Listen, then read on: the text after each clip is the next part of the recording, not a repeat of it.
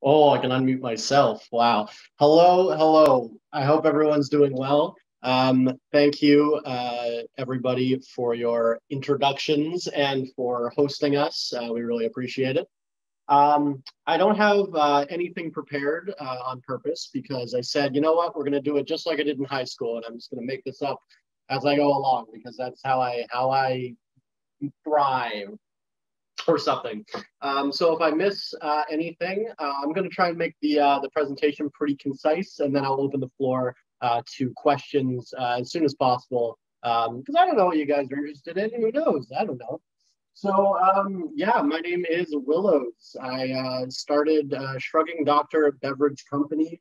Um, well, we opened in 2017, early 2017, and so that we just had our 4-year anniversary actually 2 days ago. So that is exciting. I haven't slept in like 4 years, but I've also been drunk for 4 years, so you can't complain, right? Um, my partner and I started the business. It was 2014 was when I graduated high school. I was 17, 18 years old, whatever.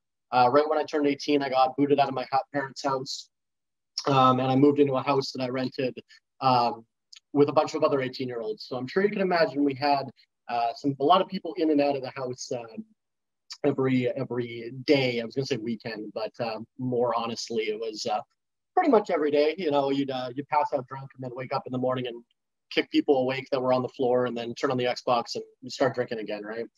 But so we took the opportunity to start making our own wine and cider and stuff because I we were 18 and broke.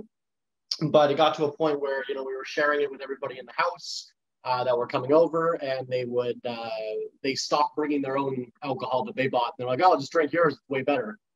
So I was like one light bulb. I'm like, okay, maybe we kind of know what we're doing.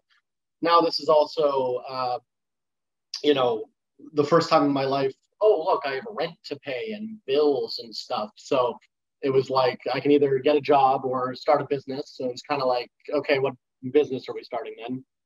Um, and we sat down and we said, okay, what are we good at? What can we do? So we discovered that the wine that we were making was popular with people. So we said, okay, maybe that's something we can do. And as we looked into it, just kind of happenstance, 2014, 15 was when a lot of deregulation in the liquor industry in Manitoba was happening. So if you people remember, I don't really because I was a child, but in the 2000s, 2010s, there was something called MLCC, which is Manitoba Liquor Control Commission, and they regulated themselves and then sold all the alcohol. So from history telling us that government regulating itself is a great idea. They, in 2014, decided to split into two entities, MBLL, Manitoba Liquor and Lotteries, and then LGCA, Liquor Gaming or it was LGA, Liquor and Gaming Authority, now Liquor Gaming and Cannabis Authority, since the legalization of marijuana. Yeah, so now we had a body to regulate and a body to distribute. Something like 15 licenses became 3, and it became much easier to make alcohol and sell alcohol in Manitoba. And if you guys are familiar with the liquor industry in Manitoba at all, that was when all the craft breweries started opening. So previous to that, we had 1 or 2 craft breweries, and now we're up to I think 18, if memory serves, over the last 3 or 4 years, right? So deregulation makes business better. Who would have thought? I won't dive too big into that because I know we have a CFIA inspector in the video here somewhere, so I don't want to offend anybody. Well, I don't know. What are we doing? So now it's 4 years later. Zerp, fast forward into the future. We're making wine. Like VJ said in my intro there, I think we have about 20 products. We have 8 core products that are available all year. And then we have a range of small batch seasonal stuff that we make out of Manitoba fruit.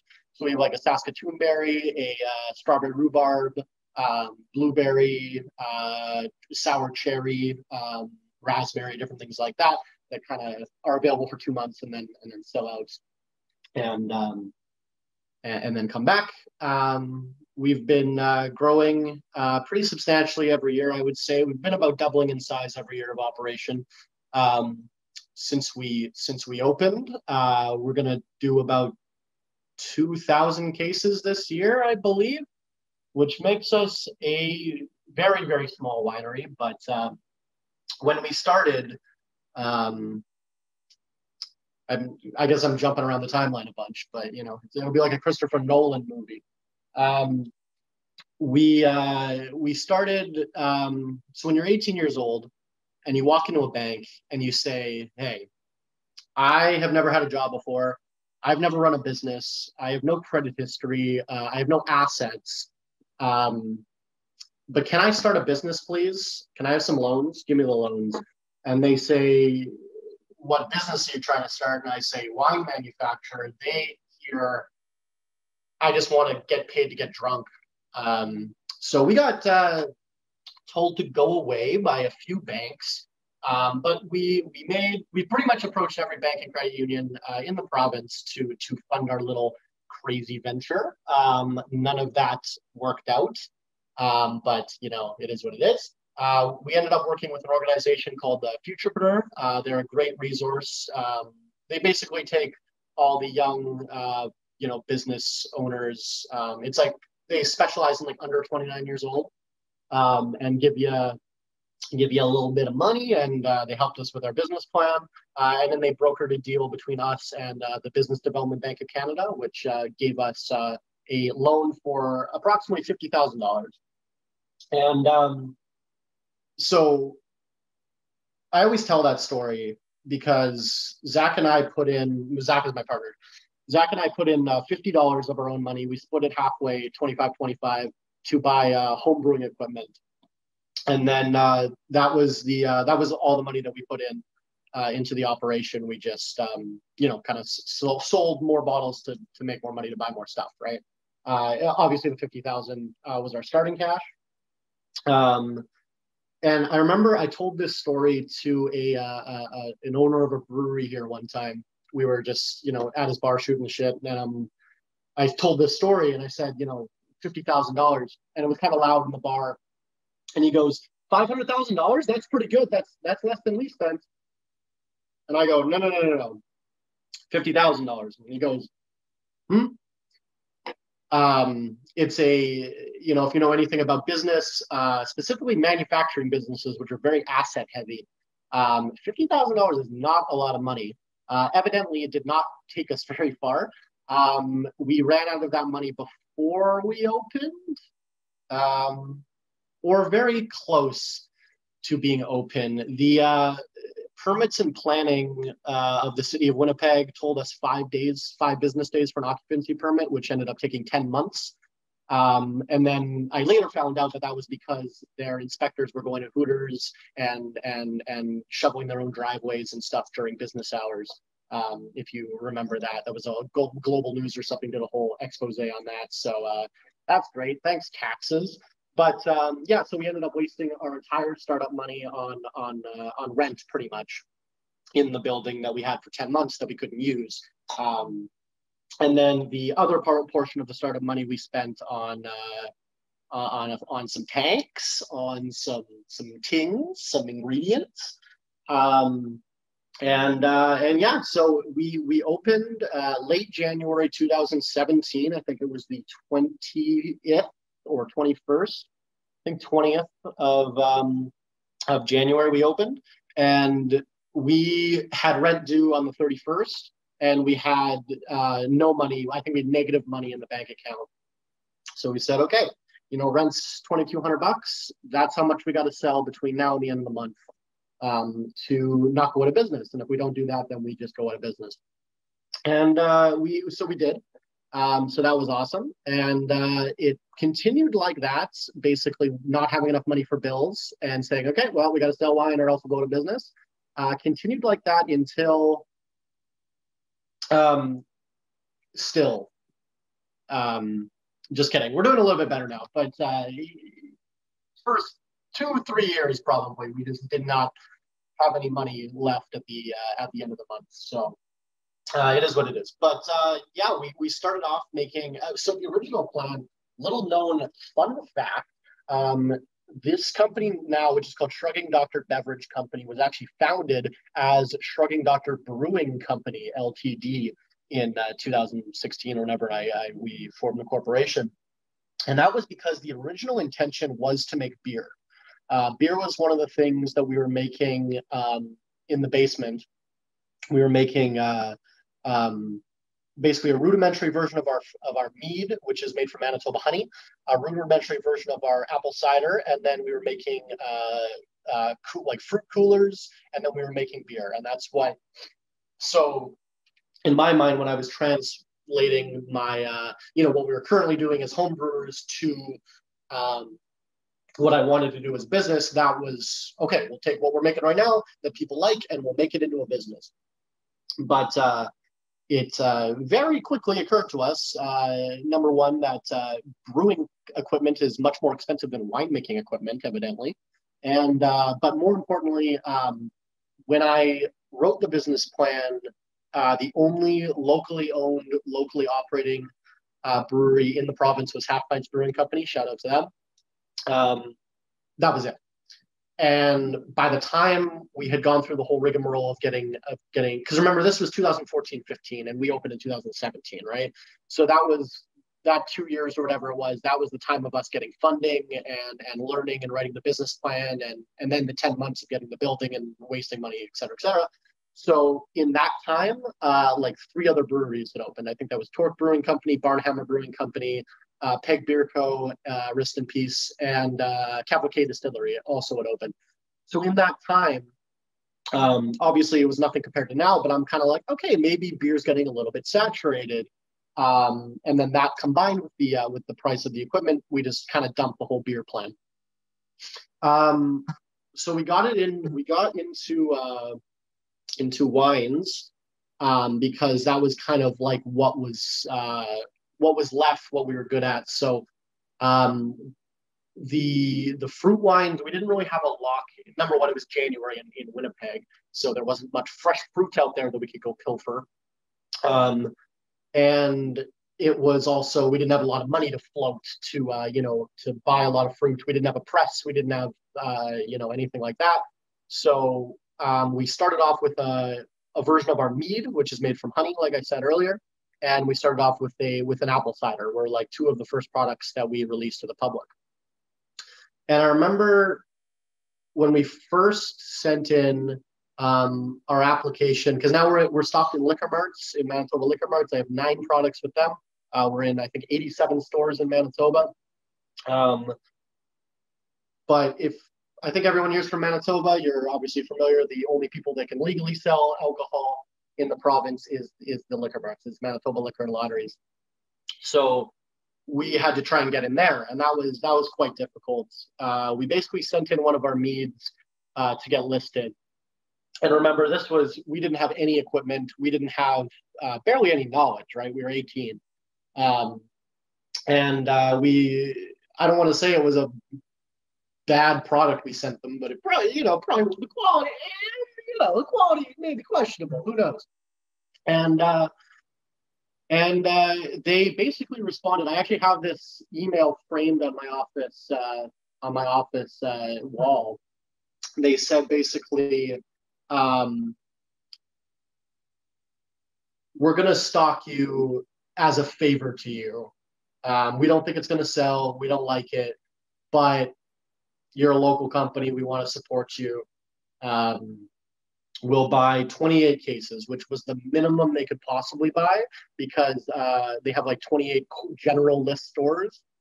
So 1 case a store, right? So that was literally the lowest they possibly could have bought from us. They said, we'll do that. Stop bugging us. And I was pleasantly surprised, I guess, when 3 weeks later we got another email and said, "Hey, can we get another order because we sold out?" Yeah, I don't know. I guess we got a lot of news buzz, I think, when we opened. Um, I'm a pretty big fan of kind of guerrilla marketing and stuff. I remember on our launch week, we dressed up like doctors and ran through like Portage Place Mall or Polo Park Mall, like throwing business cards at people. I remember we got kicked out of the Forks for the same thing. And we just kind of, try to be outlandish with our marketing. I mean, Shrugging Doctor, right? It's kind of funny. People are like, "What was that?" And then, yeah, here we are. Um, I don't know. That's kind of how we started. Then we just sell more um, than we did last month, and that's the plan. And then 2018, we get a call. I won't go too deep into the story, but basically we get a call that says, "Hey, would you guys be interested in making a grape wine for Manitoba grapes?" And we go, "Yeah, obviously. Like, I didn't know you could grow grapes in Manitoba." He goes, "Yeah, actually, I have a vineyard that I work as a hobby in southern Manitoba, and let's figure something out." So that would have been 2018, I think. We met this guy, and he has a vineyard in southern Manitoba that he grew as he describes it as a hobby gone wrong, because now we came along and we're like, okay, we need more grapes. Because grapes take about 5 years, 3 to 5 years to actually start producing fruit once you plant the vine. So obviously it was unrealistic for us to, we're only 4 years old. We can even if we planted day one, we possibly could barely get grapes, and then we have to age the wine a year or two on top of that. So this was fortuitous, definitely. So then the first year, he maintained it all year, somewhat poorly. Sorry, Jeff, if you watch this. But so the next year we helped him. He maintained it, but we helped him harvest. And then this last year, 2019-20, we actually hired a full-time girl down there. She lives in Morden, Manitoba, which is about half hour outside the vineyard, to maintain. So she's there 4 or 5 days a week, trimming and doing whatever people do. And it was all our people for the last 2 harvests, harvesting all the grapes. So that's a great part of our business. We've actually started planting more different varietals now, just to experiment and to see what will happen. If it's not obvious, I'm not a horticulturist by any means. One time I killed a cactus in my house. I'm not very good with plants, but my partner's more on that side of the business. I do mostly sales and marketing is my side of the business. But yeah, so we're planting. It started about 0.8 of an acre. Now we're up to like 2 acres. We're planting more and more. I have another 2 acres worth of vines coming in this spring to plant. And we have about 10 different varietals down there. The ones that work the best, the rosé is a Frontenac, and the white is a Vandel Cliché. And those are grapes that have been developed by different universities to basically be hybrids of cold hardy grapes that taste poor and good tasting grapes that don't survive winters. These are cold climate grapes. Even like BC, Ontario are cool climate grapes. Cold climate grapes don't really exist commercially. So this is, to my knowledge, one of the only operations of commercial winemaking that are working with these kind of vines in this kind of conditions. So that is fun. And then I guess last big step that we did was in 2000 and right at the end of 2019, but pretty much January 2020, we renovated the front of our space. That's where I'm sitting right now, to be a little wine bar, tasting room, wine bar, whatever. So you can sit down, get a glass of wine. We do wine tasting flights. We have cocktails, charcuterie board, different things like that. Obviously, we are closed by public health order at the moment. We hit our year anniversary of being open, the bar, about a couple weeks ago, and we were open 3.5 months out of the 12. So thanks, COVID, but better safe than sorry, right? But yeah, we did all the renos ourselves. I'll give you a tour here in a little second, but it's a pretty intimate, small space. It's only about 10 capacity. The tables are messed up right now because of COVID, but usually we have there's a lounge area, which I'm sitting in right now with a couch and a table. And then there's another room with more tables and the bar seating or whatever. So that's located at 448B Brooklyn Street in Winnipeg, Manitoba, in sunny St. James, just off Route 90, right by Polo Park. So feel free to put that in your ZERP. We're gonna do that as soon as COVID's over. Let's go drink some wine, or just Google Shrugging Doctor, right? It'll come up. So yeah, it's been a weird year. It's been the bar's been closed. That's great. We can't do any sampling. We haven't done sampling since February of last year, sorry. Which I'm sure you can imagine that pushes a majority of our sales is being able to give free samples to people, but we haven't been able to do that. So yeah, I don't know. It's been a weird year, but we are surviving, evidently. I think people are probably drinking more while they're staying home, which is good. But as of now, we are up to 6 people on our team. We're all under the age of 26 years old, and not one of us has a university degree.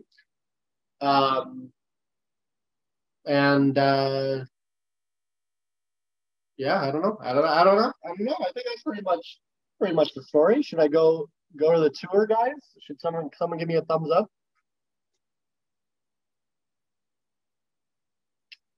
We'll just do it anyway, right? Yes, Willows. Yes, please. Okay, perfect. So I'm going to hold you like this. Bear with me. So we will start at where any good story starts, at the front door. This is the front door. This is kind of what the bar looks like. It's like I said, we did all the renos ourselves. So this is actually the counter that we used. We ripped out of my friend's father's kitchen. He was doing renos. We're like, can we have your counter? He's like, what? Basically everything in here is thrift store or stolen. Just kidding. Haha, I would never commit a crime or admit to committing a crime. Anyway, yeah. So we have little seating there, and then we go into the lounge. You got the couch, tables. Usually there's more tables here. We're using this as overflow storage now because of COVID, so whatever. Yeah, we even have a little projector, so we put a movie on the thing, have a movie night. That's fun. And then there's usually more seating here, obviously, in a non-COVID year. Products. So these are our core products up here. I hope the buzz of the fridge isn't too loud, but so our apple cider, our raspberry wine, these are our 2 meads here and here. So those are made from honey. We have a regular mead and then an apple cinnamon mead. We have 2 sangrias, so that's wine and fruit juice. We have a regular red sangria and then the white sangria. We call it the tropical sangria. And then our cranberry wine. Seasonals right now are our Concord wine that's made from Manitoba grapes, our raspberry chocolate. So that's our raspberry wine aged in real cocoa. So you get a nice kind of subtle chocolate mix. You like my hand movements here, guys? I like it too. And then our 2019 white wine is a Gewürztraminer. So that's a varietal that we hadn't used before. So this is the 2019 white wine. So this is on sale still for a little bit here. All the seasonals are aged about a year, sometimes more, never less, but sometimes more depending on when the last seasonal sells out, then we release the next one. So up next is blueberry wine. We also have a wine club if anyone's interested. Go to shrugdoc.com, shrugdoc.com/club, and you can join the wine club. So the reason I mentioned that is because the blueberry wine has actually been available for 2 months for members of the wine club, but it's being released to the general public for February at some point, because we just sold out of our last seasonal. So that'll be the next one that comes up. In the bar, we have these little tasting boards. I'll show you in a second. So we have, you basically get 5 servings of whatever you like. So those are 3-ounce servings. So you can try 5 different products. You can mix and match from the menu. That's our most popular menu item by far. We also do a little, we don't have a kitchen in this building, obviously, it's pretty small, but we have a charcuterie that we make out of all Manitoba products. So it's like smack dab mustard, meat from DeLuca's, Bothwell cheese, what else? Elman's Pickles, which is a Manitoba company, fun fact. And yeah, so we try to keep it Manitoban as possible. It's not very exciting, but I like it. Fulfills my childhood fantasies of just like working out of a bar all day. So so that's good. And then I guess I will take you into the back. Let's go.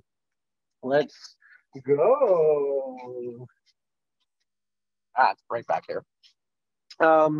So I'll just kind of do like a pan over, just so you can see, and then I will go more into depth of every individual part so you can see. So, I mean, not very exciting as far as things go, but you know, it is what it is. When we opened, we started with 3 500-liter tanks. So that's these are 2 of them up here, and then the other one's over there. So we started with 3 of those, and now we're up to about, what, 10,000, probably more. I think about 12,000 liters a month is now what we're producing. Yeah,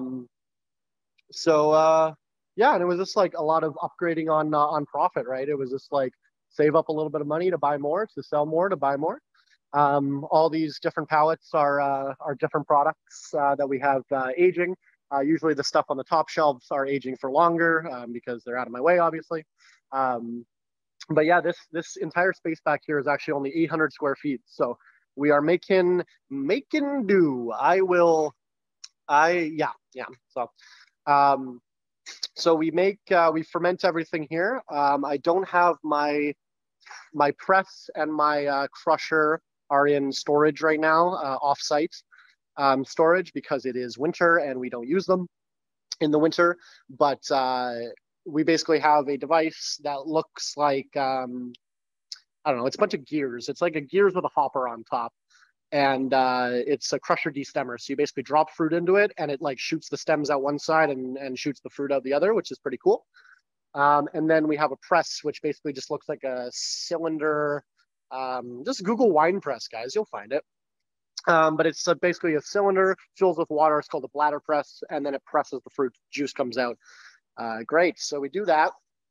And then we put the juice in vats, and then you wait for 9 months and or 12 months and or 1 million months. I don't know, people always expect I think winemaking to be more glamorous, but it's a lot of waiting around. Yeah, pretty much all these tanks are full right now, which is great. This is actually stacked here at the door because this is going out to liquor and lotteries on Monday. So that's an 80 case order of raspberry, which is going out. And then, yeah, we bottle everything by hand. I guess I can walk you through the bottling process as well. So once the fruit is pressed and fermented, once it's finished fermenting, because basically fermentation is you add yeast to something with sugar. The yeast eats the sugar and creates two things: carbon dioxide, which gets filtered out through the top little filter thing, and then ethanol, ethyl alcohol, and that's the good stuff. So after it's finished fermenting, which means the yeast is eaten, there's no more sugar to eat, or the yeast has died, or whenever we tell it to stop, depends on the product. You do what's called racking, which is you move the wine from one tank, one vat to another. I say tank all the time, but one time I said that to a French winery owner, and she didn't speak very good English, and she thought I meant like a tank, like a military tank. So now I correct myself. But yeah, so you move it from one vat to the other, and the idea with that is all the yeast and gook and leftover skins and all the garbage is left at the bottom, like point of the tank. And actually, the bigger tanks we have, if you notice, oh god, my knees, they're concave on the bottom. You can't really see, but they're cones on the bottom. So all that yeast and stuff gets trapped in the bottom of the cone, so it's easy to clean. And then the good wine gets moved over into a thing. And then you wait for, we usually do about half and half in stainless steel and then in bottles. It doesn't actually make a huge difference. I think it's probably better for it in the tanks, in the vats. Wow, I did it again. In the vats to age. But really just based on if we need the space or not. And then once it's once it's ready to bottle, then we bottle it. So this is this process here. We take the empty bottles, which we buy from a bottle company, and we put them in the bottle rinser. So that is this device here. These get put in the sink and hooked up to the sink. 12 holes on each of them, 12 bottles in a box. You put them in there, and then you flick the thing, zerp, and it sprays them with water from the tap. So if there's any weird dust, then it gets all cleaned out, and that's good. And then they get lifted from there onto this device here, which is our bottle filler. Actually, this isn't even a year old. Up until like a year ago, we were using a 2-head bottle filler, which was so slow. Zach and I used to just like bottle all night, like because we would have to work during the day. Like I would have to be doing sales and farmers markets and stuff, and he would, be doing whatever, and then we'd have to bottle at night. So we would start at like midnight and then bottle till 8 a.m. and then I would go back to work. Longest we ever did was a 24-hour straight bottling session, because if we didn't get the order out the next day, we would just go out of business, and the wine was only ready the day before. So now we're a little bit nicer to ourselves, but we still do everything by hand. So now this is a 6-head gravity filler. So basically, we just use a pump to get it up into this reservoir. This holds about 30 liters, maybe 80 liters, 30 cases, I don't care. And then it just gets gravity filled into the bottles.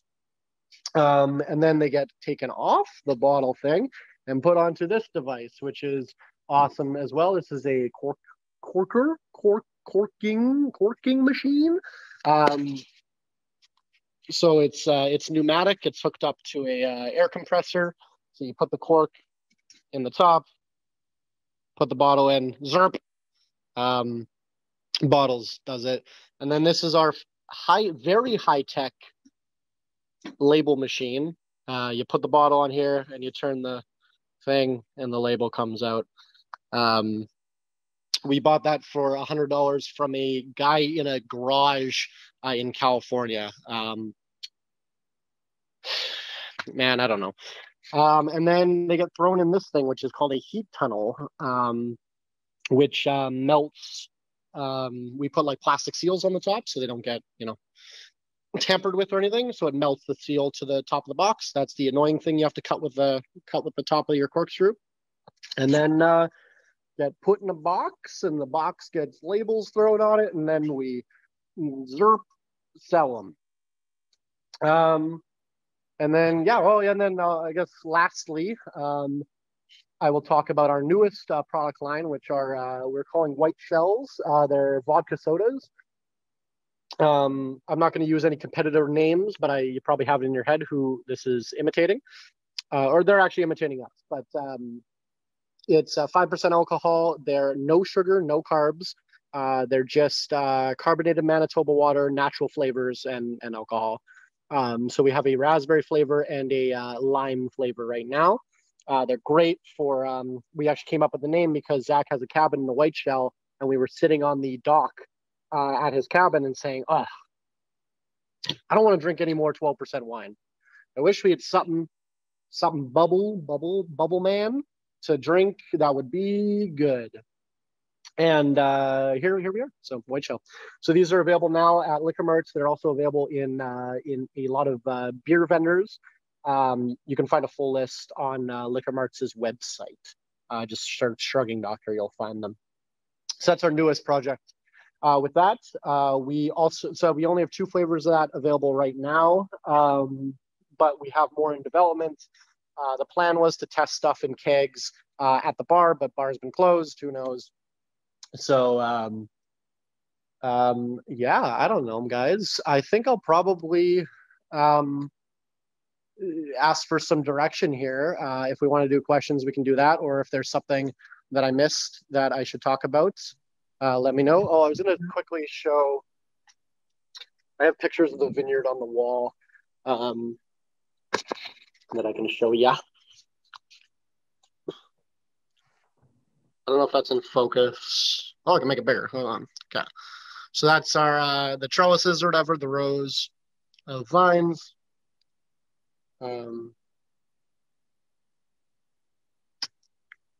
Yeah.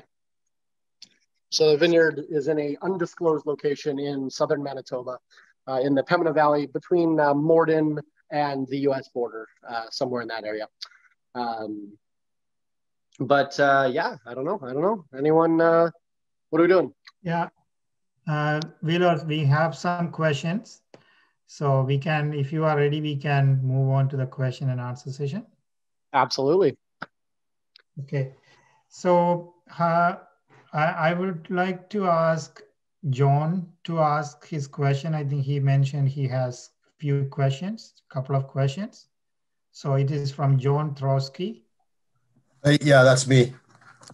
Thanks a lot, Willows, for a great presentation.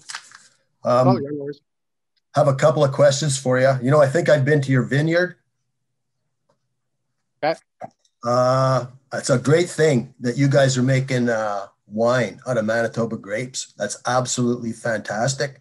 I'm definitely going to buy some. Couple of questions I have that are not technical, and then just a couple technical ones afterwards. How much is your wine per bottle? So it ranges. The grape wines are about $22 to $25. Okay. The ciders are more in the $10 range. But yeah, average probably around $15, $16, depending on the product. They range from $9.99 at the lowest to $27 at the highest. Okay, and it's the grape wine, is it available now in the store? So the grape wine is not available at Liquor Marts because we don't have enough. Yeah. Okay. We would just sell it too quickly to them, so we keep it kind of around for ourselves. So our retail store in St. James, again, that's 448B Brooklyn Street in sunny St. James, is open Saturday and Sunday, 5 p.m. to 9 p.m. right now for walk-in purchases. We are usually open larger times, but COVID has just kind of, whatever. Yeah. But our retail store, everything we produce is always available here first, and any of the exclusives are always available at our store. Sounds good. I think the wine. Oh yeah, the wine from the Manitoba grapes. You said you had white wine and rosé. Yeah. Do you have any red? We don't have any red as of now. Evidently, it does not get hot enough to grow red grapes. Okay. The only thing we have is like a Concord wine, which is, deeper red in color, but I wouldn't classify it as it's too sweet to be classified as a red wine. Yeah. But we're working on some things. who knows? In 10 years with global warming, maybe it'll be a great opportunity to grow more grapes here. But we're even looking into maybe, this is kind of just wishful thinking, but maybe if we could like buy some land in like Ontario or something and grow grapes over there and then like bring them back over here, like something like that would be awesome, because as much innovation as we can possibly do, we are constrained to it's still -50, and it is what it is. Yeah, but it's great. It's great that you're making wine from grapes in Manitoba. Now, just a couple of quick technical questions. Yeah. Do you maintain the same temperature of fermentation throughout the year? We try to. We have temperature. I think it's typically we got to keep these tanks around 18 degrees Celsius. So depending on how warm the building is, we either are cooling it down or raising it up. It only really matters for the first 3 or 4 days of fermentation. Any fermentation is an exothermic reaction, so it's releasing heat. And if any of these tanks get too hot, the yeast can die. So we'll sometimes it'll be pretty cold in here, depending on how many things we have fermenting at once. We might turn the heat down quite a bit, but around 18 to 22, I think, is the kind of perfect range. Okay, good. And now my last question, I don't want to hog everybody, but do you run into any quality issues? I mean, like, as much as I think any probably small business does, we have very little complaints, if any. Most people that purchase the products come back for more. I would probably say the products that we were selling 4 years ago aren't, quite the quality that they are now. And that was just, budgetary restrictions. We didn't have the equipment. We were like renting a fruit press from the brew supply store. And like, we just, we didn't have enough money for an air conditioner the first summer. So some things got too hot, like, it is what it is. But as of now, no, not really. I stand behind the quality of pretty much everything we produce out of this building. Very good. Thank you very much. Yeah, thank you for your questions. The other question is from Melissa. I would like to invite Melissa to ask. Hi. Great presentation, Willows. Thank you. Appreciate that. My question is, you've got some great flavors of wine there, and it was very interesting to hear that you could ferment cocoa beans. I didn't know you could, but is there a particular wine that you've made that has been the most challenging? Good question. Challenging. I mean, like, depends what you define challenging. Like the grape wines, we definitely have to put the most work into. Like it takes, 2.5 full-time employees to make, and 30 people to go harvest them to make sure everything goes well. We like experimenting. We like trying new things. But I don't know. It's not necessarily difficult, but the grapes are definitely, it's a next step from everything else, because all the other fruit, we have cherries on the property as well, but all the other fruit we don't personally tend to and grow. We just buy from local farmers and stuff. So the stuff that we have to do ourselves is obviously harder. I'm not exactly a fan of going out to the vineyard and picking grapes on my knees for 10 hours, but you do what you got to do when you're a business owner, right? That's great. Thanks. Yep. Thanks for your question. Appreciate it.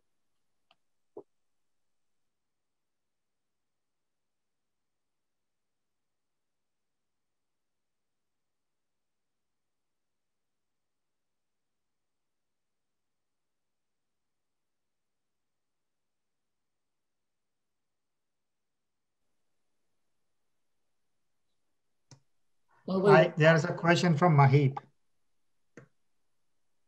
Yeah, so I had 2 questions. The first one is, do you design the bottle labels and the website yourself as these sales, or do you get someone else to do that? So we work with a company. Sorry, my heater kicked on. I'm gonna move. where it's quieter. We work with a great company called Groundwork Creative Company. They do all the actual graphic design. I come up with kind of the concepts, and then I send my graphic designer basically a poorly made Microsoft Paint of what I want, and then he comes up with a good. It was actually a funny story how we met him. He worked for I won't say the name, but he worked for a large marketing firm here in Winnipeg. And my friend who was helping us start the business at the time just met him on a bus randomly, and they were just, chatting or whatever. And at this point, I was using just like a Google image of a doctor that I found on my labels. And I'm like, okay, we're opening in 3 weeks. I can't just use this stolen Google picture. And like that week, I don't know if it's synchronicity or something, but that week, my friend meets this guy on a bus, and he goes, oh, I'm a graphic designer. I actually just quit my job to start my own graphic design company, and I don't have any clients. And my friend goes, oh, actually, I have a client for you.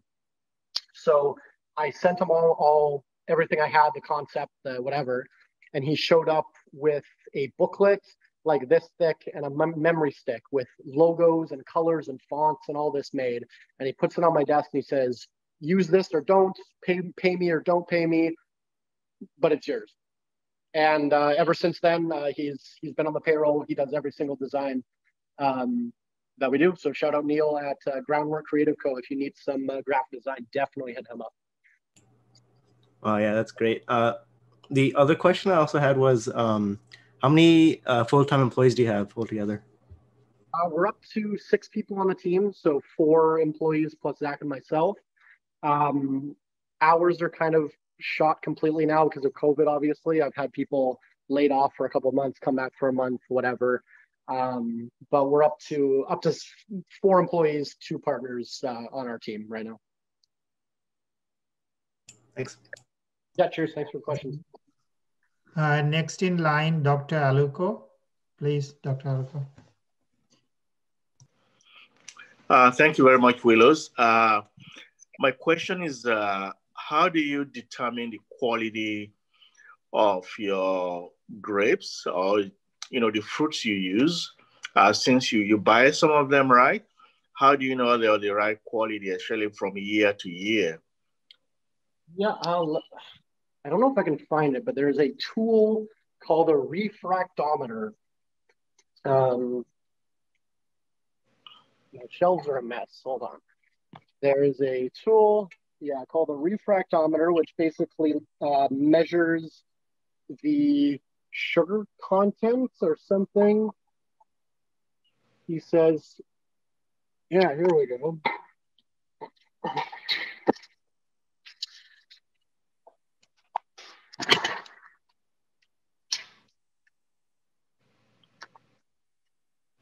So you basically put a little bit of fruit juice in there, and then you look through it, and you can tell how much sugar contents they're going to be in the thing. So we can, and that's basically the quality of the fruit is number one, does it taste good? I'll pick a strawberry and be like, this tastes like a strawberry. And then number 2, what's the sugar content? So sugar. The sugar content will determine how much the yeast has to eat, which will determine the end alcohol percentage. So some years it varies. So you'll notice our seasonals will vary 1% or 2, depending on the year.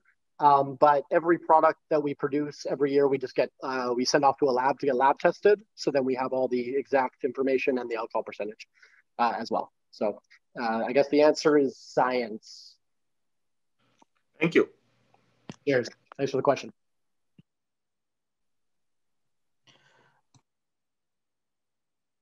There's a question from Renisa.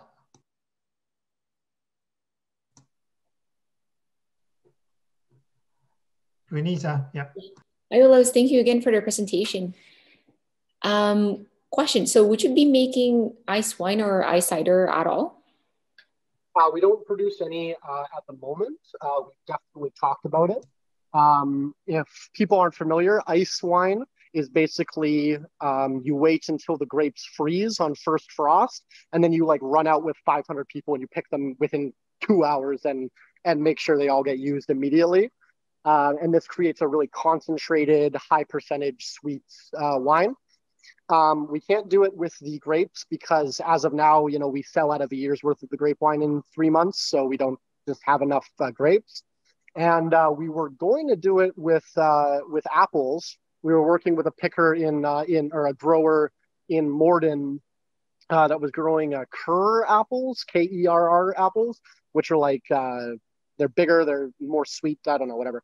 They're good apples, so we were going to do it with those. And then, I love the guy, but Dead Horse Cider, they opened up in Morden, and they stole all our apples. So not enough apples in Manitoba to do it, evidently. But it is something that is in the future, I would say, as we can grow more grapes and stuff. Perfect. Looking forward to that. Hi, Willows. It's Vijay again. No, I have been to farmers market and I think this year I got one of your fruit wine. We liked it. But thank you.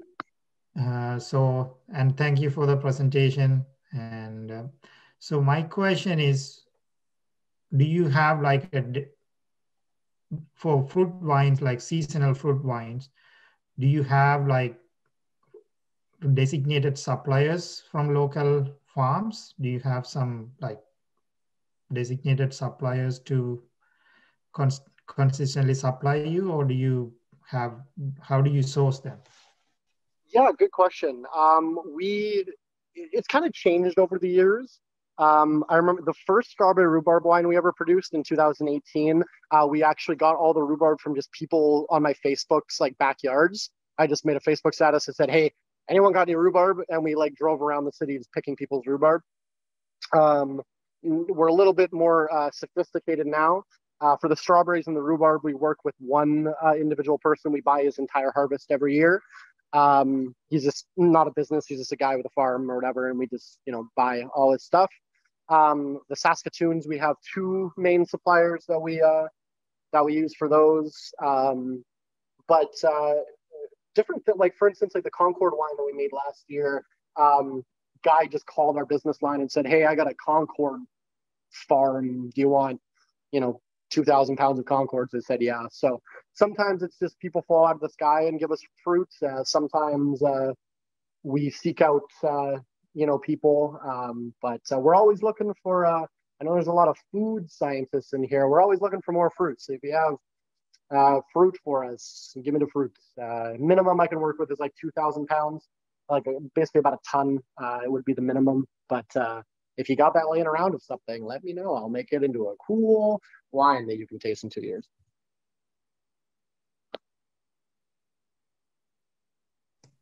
I have another follow-up question. Sure. Because when I was a student, I think in our class we made a carrot wine. Do you have any idea of using any other than fruits in your winemaking? Yeah, I mean, like one of the biggest problems since our inception has been keeping up with demand, which people always say it's a good problem to have, but it is a problem. So a lot of our products we can barely keep up with production to keep up. But yeah, technically anything with any sugar content in it could theoretically be made into a wine. So we're trying to focus a lot on prairie fruits, obviously, and stuff that we can grow around here. But perhaps we'll move into do some seasonals of small batch carrots and who knows whatever else grows here. But yeah, maybe on the horizon. Thank you. Dagmara has a question. Hi, Willows. Hello. Thank you so much for the tour and all the information that you're sharing with us. It's so exciting. So I'm wondering about your research and development. You guys are so innovative. You're trying different things. Is it done just in the kitchen? How do you go about your R&D? Yeah, that's I think probably my favorite part of the job. is we have to drink 40 different slight variations of a product to figure out what tastes good. So we just do everything in the building here. Basically, whether it's some fruit that's happened on us from happenstance, or we've seeped it out or whatever to make a new product, we'll take the fruits. We have these little, I'll show you. We have these little fermenters. This is 100 liters. So we usually use those for just test batches of stuff. So we make 100 liters of, name a thing, carrot wine, and then we taste it. If it tastes good, then we'll basically put it down, pour it in a cup, add some sugar and malic acid, and then the next cup will add 75% of that sugar, but 110% of that malic acid, and then do that a bunch of times. And I just have to keep drinking wine all day to see which one tastes the best. And then we usually sleep it off and then wake up in the morning and then taste it again to see if it was actually good. But yeah, we just kind of make what we think is going to taste good, and then just experiments and add different things and different secret ingredients and see what works. Awesome. Thank you. Yeah, thank you for your question. Thanks for having us. If you guys want to follow us, Shrugdoc, SHRUGDOC on Twitter, Facebook, Instagram. My name is Willows. You can find me at Vote Willows, VOTEWILLOWS on everything. Snapchat, Facebook, Instagram, LinkedIn, anything, whatever you can think of. 448B Brooklyn Street in St. James. We're also available on Skip the Dishes, Uber Eats, Bottle Drive, liquor marts, beer vendors, and shrugdoc.com, SHRUGDOC.com. Please bookmark that and buy some wine because I need to pay rent pretty soon. And thanks again to you guys for hosting and giving us this opportunity. I appreciate it. Thank you. Thank you. Thank you. Thank you very much.